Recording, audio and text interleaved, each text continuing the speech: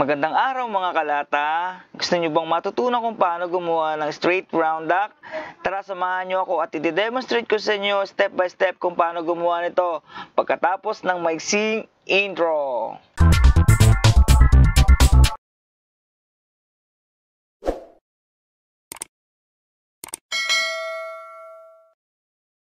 Mga kalata, ganito yung illustration ng round. May diameter siya, radius, saka circumference. Ang formula niya is yung circumference equals 2 times pi times radius. Yung radius is equal to diameter divided by 2 diameter, 2 times radius. Mga kalata, example natin ay 2 cm radius or 4 cm diameter. At ang length naman niya ay 6 cm. Ganito yung illustration niya. Kung mapapansin nyo, at magkakaroon tayo ng joint dito sa top. Okay?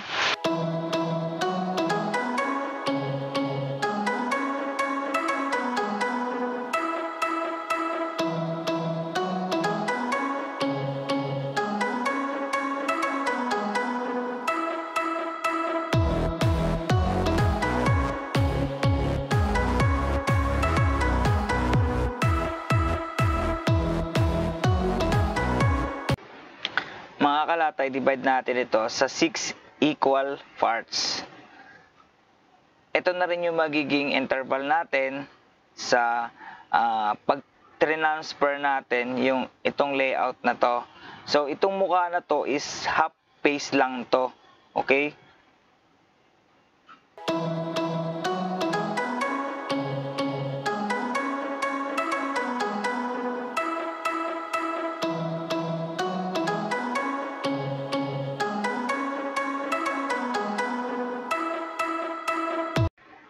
Yun mga kalata, pwede na natin lagyan siya ng label. 1, 2, 3, 4, 5, 6, and 7. Okay, kasi kalahati lang siya.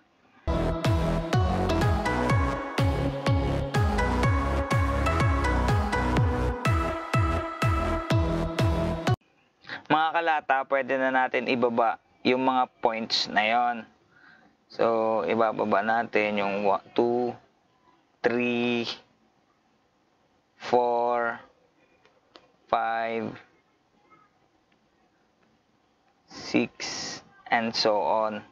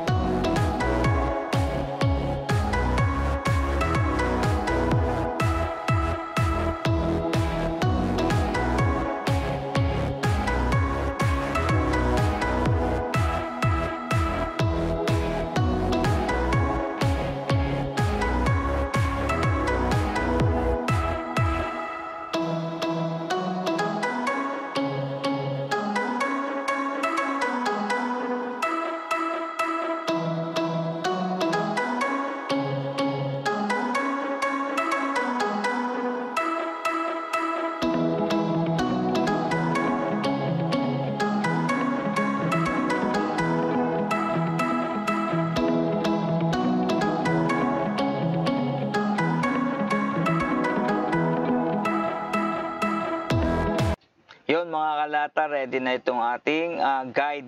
Ito yung magsisilbi nating guide para sa pag i-transfer natin dun sa actual. Ito yung ating susundan na layout. Okay? Para hindi tayo na liligaw. Meron tayong guide. Okay?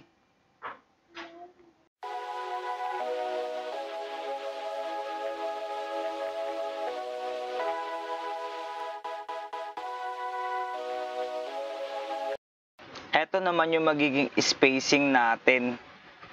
Okay? Proceed na tayo mga kalata sa actual layout. So, ililipat na natin yung mga measurement natin dun sa guide natin dito sa actual. So, let's say na ito yung ano natin, ito yung plain sheet. So, kuha kayo ng 1/2 inch para sa lock seam natin. Okay? Then, yan, kuhanin natin yung 6 cm natin para sa length.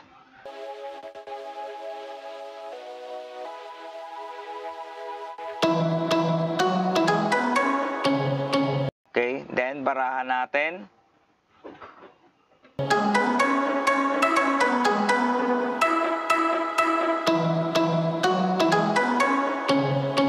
Kuhanin naman natin na yung ating spacing.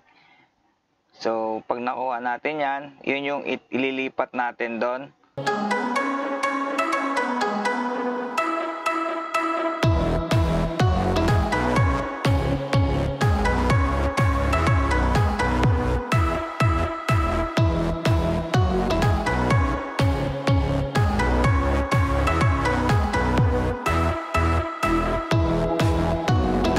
Okay, lipat na natin. So, yan.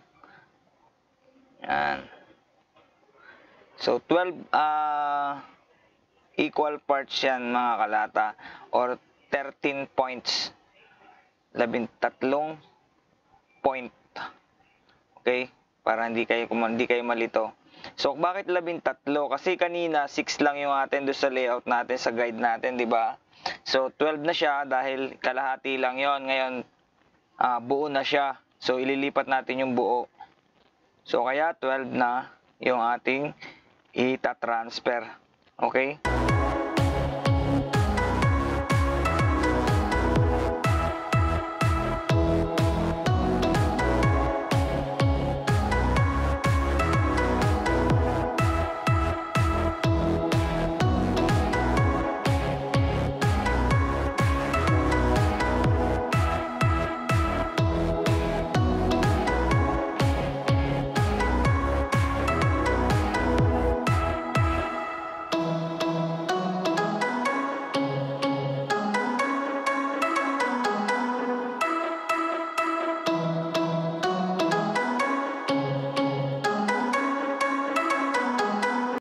Lagyan natin ng label. 1, 2, 3, 4, 5, 6. Then 7. Tapos, balik ulit tayo. 6, 5, 4, 3, 2, 1. So, yun. Okay na. Barahan nyo na pababa.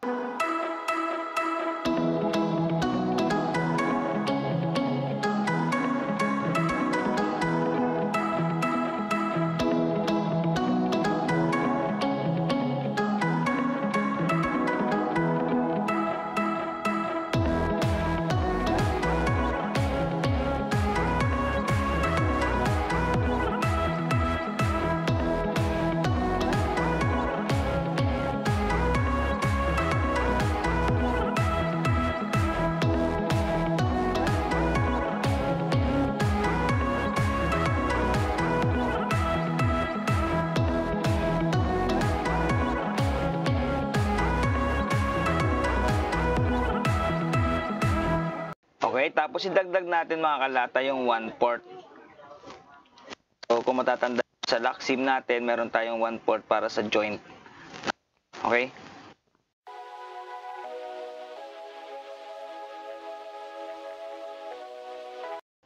Okay mga kalata, pwede na natin gupitin.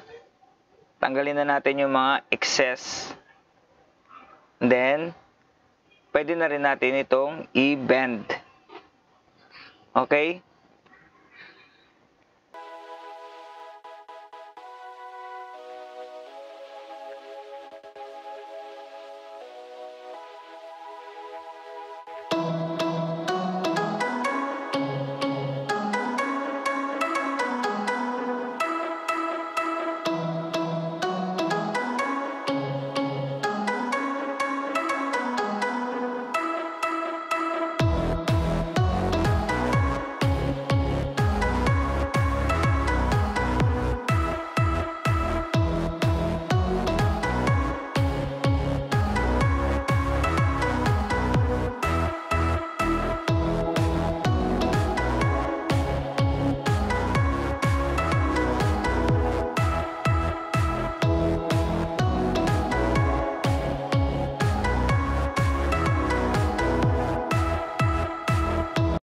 So yon mga kalata, tapos na yung ano natin.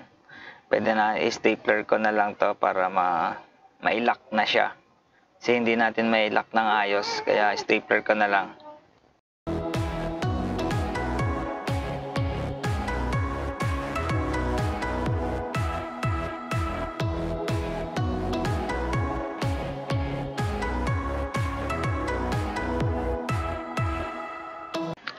Yun mga kalata, sukatin natin. Yan, eksakto, 4 cm. Okay, perfect. So, tama yung ating layout.